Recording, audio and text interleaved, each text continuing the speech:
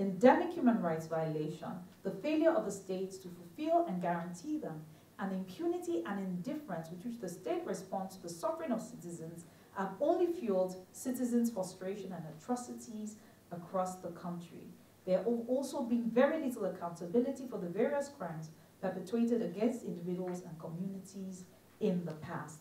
The misapplied quest for justice often results in self-help, reprisal attacks which morph and snowball into bigger crimes and conflict. More importantly, the rights of the most vulnerable, women, children, and disabled people and indigent persons must be respected by ensuring equality before the law and prioritization by the state. We must end impunity.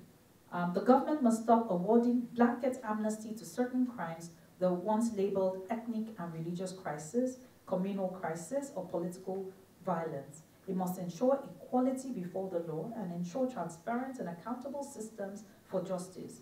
Negotiating with organized criminal groups does not fall within the confines of justice or bring permanent peace.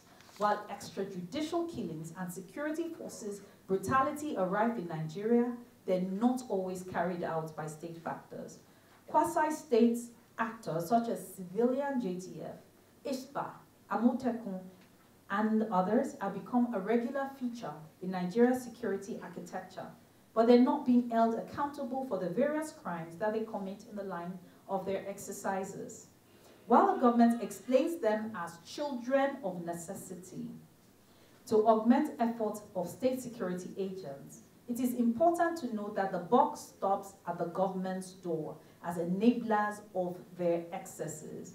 It's also critical to note that disarming these quasi-public security actors of their arms and powers will be a high task that their services, it will be a hard task when their services will no longer be required. Finally, Nigeria needs to secure its borders and employ its ungoverned spaces. Ungoverned spaces have provided physical harbor for several organized criminal groups across the country, especially in the north.